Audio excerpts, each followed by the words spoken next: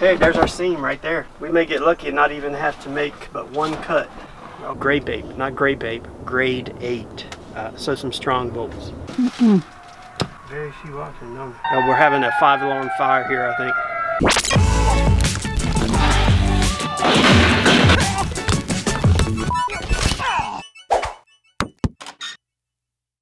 Alright, welcome back party people. So today on the Death and Destruction channel, we're going to tear the floor out of this van. Yes, that's right. We need to do some exploratory surgery because I am going to try to find out if I can install this seat in the cargo area of the van. And so what I'm going to try to do is install the seat somewhere in here facing forward.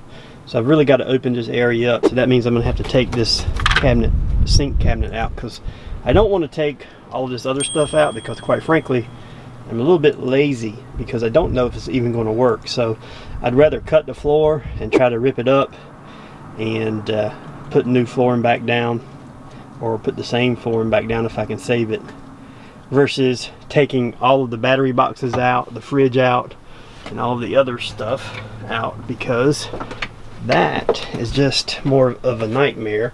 And if I take all of that stuff out and find out I still don't have the proper spacing here for the seat brackets, then that's going to be a job for naught. So that means removing our sink cabinet, got to remove our floor edging, and then we've got to take our skill saw and make at least a 1/2 inch deep cut across here and up, and that'll get us through the plywood. I think I can take the vinyl flooring up because it was only done with edge tape, so I think I can actually take the vinyl floor and just fold it back and preserve that, and then make a cut here and get our section of plywood, and then come back with a razor and cut through the polyiso. And then once we reveal the peaks and the valleys that are indented into the cargo floor here, then we're going to have to get up under the van to see where we can actually put these brackets, because there are frame rails and cross members and gas tanks and other things up under here. So we got to figure out how to get around all of that, even if it's even possible, because normally the single seat on a passenger van is up against the wall over there, and so I know the spacing back here is okay, but in the center, not so sure. So let's get to it. So we just pulled the sink out and just kind of set it outside, and now we're going to pull this step off here. This will give us access to the edge of the plywood. So we're going to put these little covers up.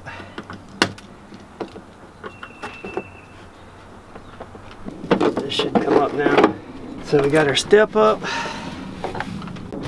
So that's as close as we're going to get to the cutting through the box with our skill saw. So we'll just cut along the line of that box there.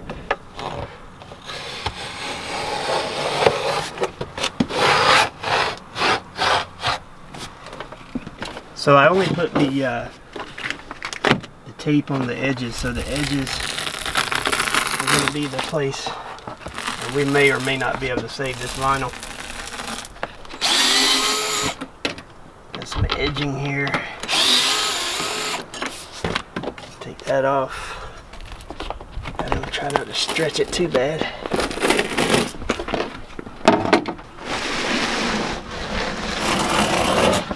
Hey, there's our seam right there. We may get lucky and not even have to make but one cut over there against the wall. Aha! That's good. So right now I'm just setting the depth of my saw. See how this controls the depth here. Don't worry, I don't have the battery in here, so there's no power. So I wanted to get that blade to the bottom of the plywood, so to cut through the plywood, and maybe just to the top of the polyiso there. So that's about good. So that way we know we're only cutting through the plywood, right? And that's going to give us the depth of our cut that we need to make over there going forward.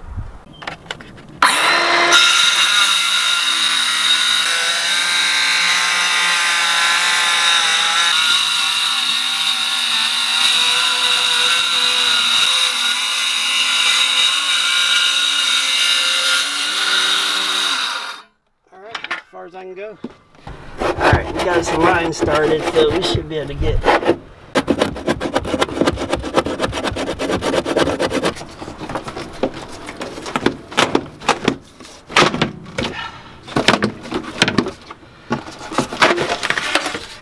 we go.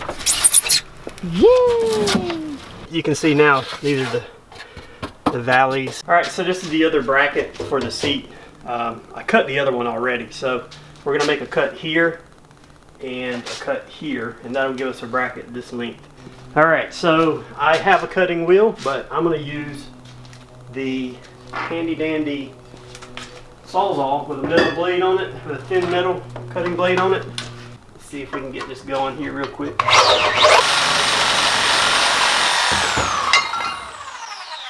Alright, that's one side. Now we're going to reposition.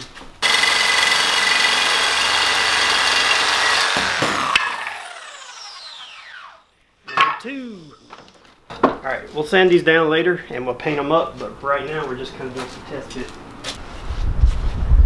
And so now we have matching brackets. What we have to do is figure out where can they go. So what we want to do now is actually probably bring the seat in here. So it has an integrated seat belt already, so we need to make sure we've got this thing bolted down to the van chassis very solidly. And we're going to do that with some grade 8 bolts, grade 8 washers, grade 8 nuts, or grade 8 everything. Grape 8, not grape 8, grade 8. So some strong bolts.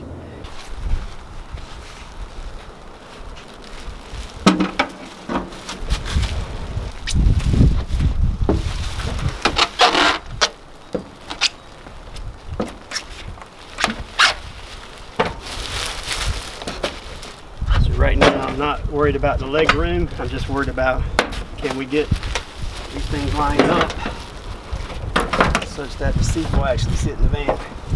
I'm just going to lock, so these things work by just locking in the front there, and then let's see, pull up this on the back and it should sit in there like that. Leverage. There we go. So that's what it looks like when you got the seat on. Oh, skinny. Skinny seat, yeah. So, good. Look good right there. Nope. See, it doesn't fit there. See how it's on one? It's not in a valley. It's in a valley on one, but it's not in a valley on the other. So the only place it would really fit, I don't even know if it would fit right here. It might fit right here. No. So it won't fit there either. So my option here is going to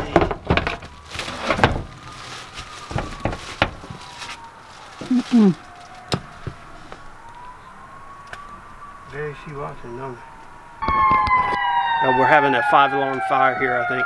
And in the BIM, they have some measurements, but also in the passenger, I think it's in the passenger, it's one of the passenger documents that are up on Ford DBOS as well. It shows you how much space you should have between the front seat and the passenger row. I don't think this is quite enough. I'll give it a check. Yeah, it's pretty tight.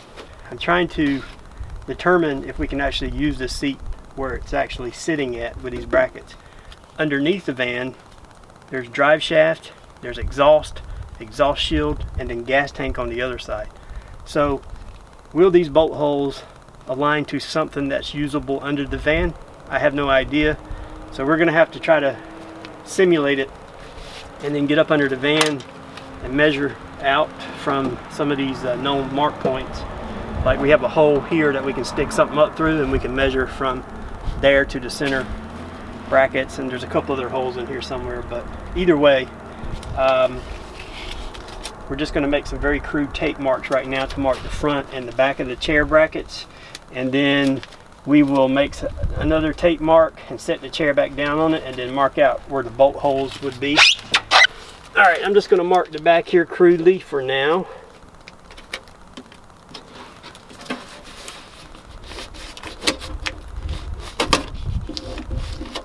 So that's the back. Alright, and what I'll do is I'll put another piece of tape under here, and then we'll sit the chair back down and we'll mark where the bolt holes go.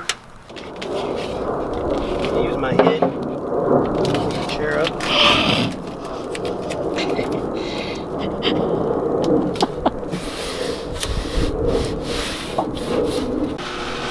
Alright, party people, so welcome back. We're on day, I don't even know how many days I've been working on this, but anyhow, just don't have all the parts in at the same time, so you're running here, ordering there, doing whatever. I've been waiting for some specific screws or bolts, some grade 8 bolts and or class 8 bolts, and of the right size in order to tackle this job. And I went and picked up some steel at my local hardware store, and I'm going to use this as brackets. So I've already cut a couple of pieces, as you can see here, and I've just deburred those. And what we're going to do, I've already got one positioned in here just for some added strength, and because these bolt holes are big and square, which it kind of comes with these things anyhow. And so all I'm doing is fabricating two together basically. So I'm going to put two holes in this and use it down in here. And then also, because of the way I'm going to have to mount one side, I'm actually going to drill another hole here. I think I can drill through this. Alright, so when I picked up these seats and the brackets, I only got one of these, and I didn't get any for the rear holes, so I need to fabricate another one like this for the other side. And this slides in like this and goes over the hole there, so you have a little bit of adjustability from side to side there. So I want to duplicate this, and I'm currently cutting from some raw metal stock here that I picked up. And I'm doing all the cuts with Sawzall, and I don't have a drill press, so I'm just using a regular drill here.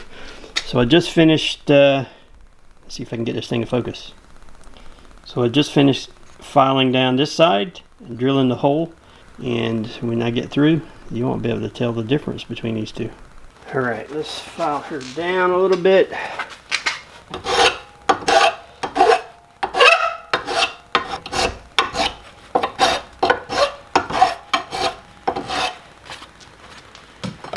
So I fabricated this other bracket because I drilled two new holes in here. You can see those under there, and I just drilled them with my step drill bit. There's one there. So I'm going to match the holes here. So I want to give them a mark, make sure this is centered up.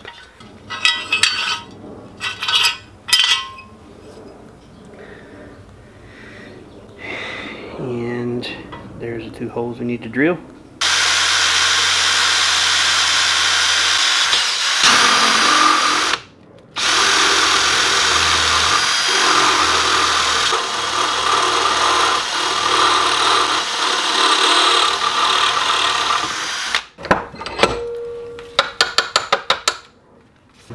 There's our second bracket, and I'll show you where that goes. Alright, our second bracket actually goes over the two holes that I've already drilled here. I may slot those, I'm not sure yet, but these fit perfectly over those two. And that'll help kind of distribute some of the load on the top. We've already got the ones made for the back. We've got the ones made for the front. They're over here, so we have our two backs and then we have our two fronts. Just need to file down these ends now on both of the brackets, deburr those, and we'll start to mock up the seat in the van. But unfortunately it's raining, so alright, let's clean up the ends on our brackets here, and then it's not a good day to paint at all.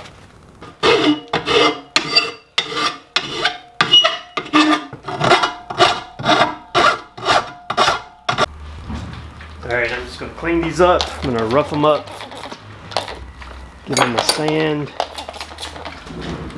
throw a quick coat of primer on them, and then we'll throw a coat of black paint on them.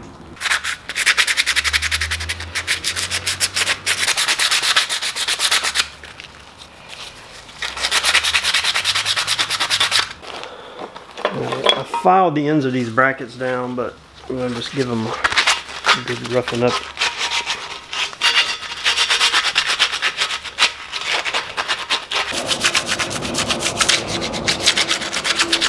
This bracket's a little bit different. I actually drilled separate holes in it because of the way I have to adhere it to the van on that side. I needed a little bit more load distribution.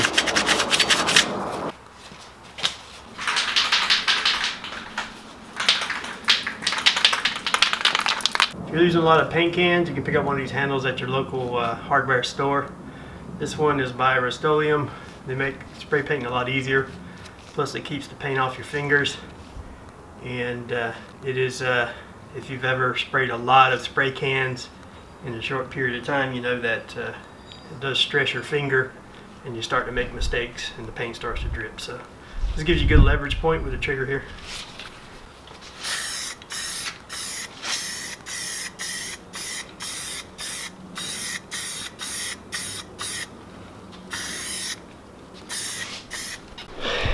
Alright, I just hit the ends of the brackets with some black enamel, and also where those two screw holes there on this side.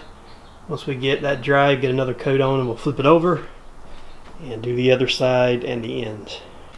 Alright, round number 2.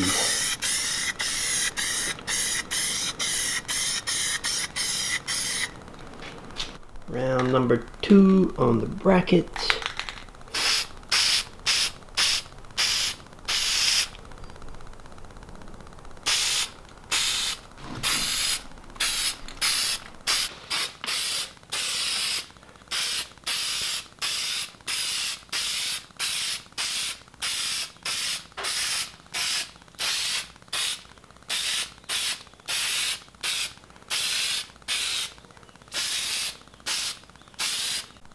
Alright, side one's dry. I'm going to shoot the second side here. Make sure I get the edges.